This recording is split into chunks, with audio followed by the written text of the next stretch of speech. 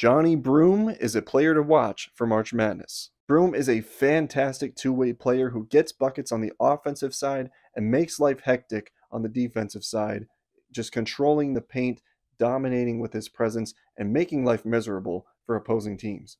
Broome averages over 2 blocks a game this season, so if Auburn matches up with any teams who like to win through the paint, I got news for them. It's going to be a tough time, and Auburn is going to be tough to knock out of the tournament. The Auburn Tigers have some promise this year, and it's because Broome is leading the way on both sides of the court. And that's why